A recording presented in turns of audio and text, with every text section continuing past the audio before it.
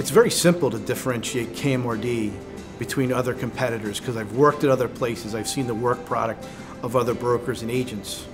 KMRD is strictly built around their quality control process. That quality control process drives KMRD as an organization.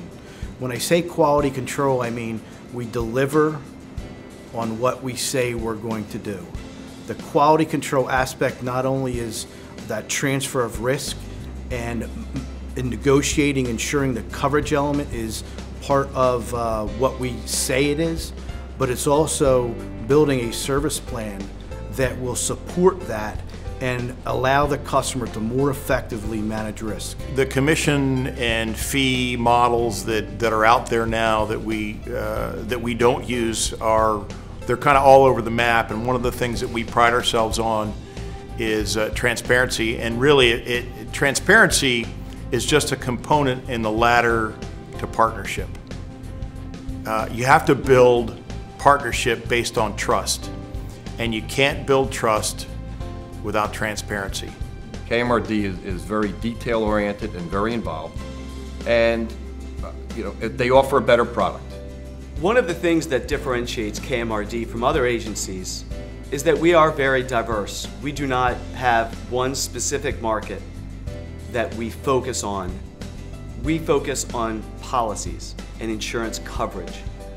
So I have clients that are technology firms with offices around the world to a mom and pop restaurant that's been on the corner of your hometown for the past 40 years.